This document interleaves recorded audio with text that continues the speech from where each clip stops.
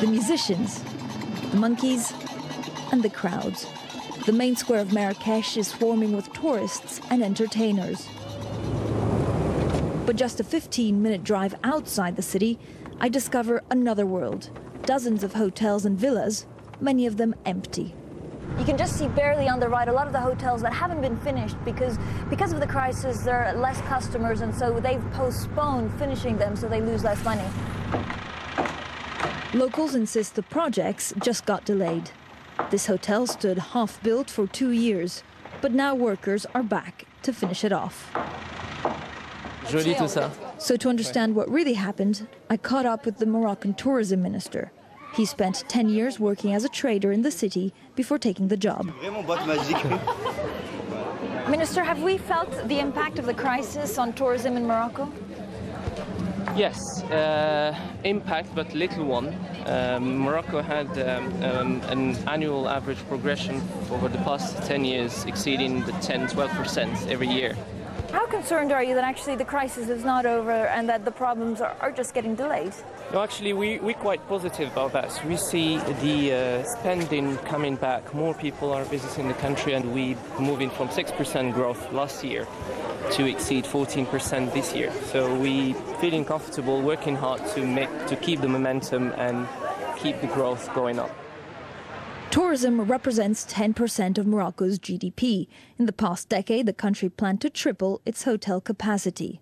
But with the crisis, projects stalled, and they only managed to double the number of beds.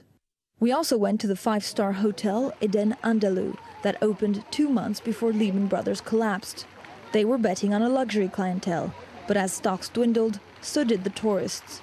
They were only 40% full last year and hope to reach 60% this year. The first month I opened, in August, I remember I sold very expensive rooms. But then we had the crisis and some other factors. And Marrakech, which is the Mercedes of destinations, started getting sold at a lower price, with more pressure from the consumer. Mr.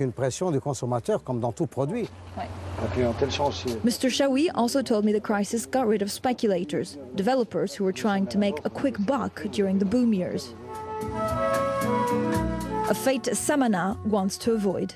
This huge complex of villas, golf and hotels that cost 300 million euros to build suffered from delays, but its developer now expects more than 15% return on investment. When everybody is doing at the same time 10 5-star at the same moment on the same location, you have the problem. I think that Morocco is not suffering of overdevelopment, it's suffering of the rhythm of development. But I am very confident in the global economy, and particularly the global economy of tourism. The sun is now setting in Marrakech. It's time for the last prayer of the day.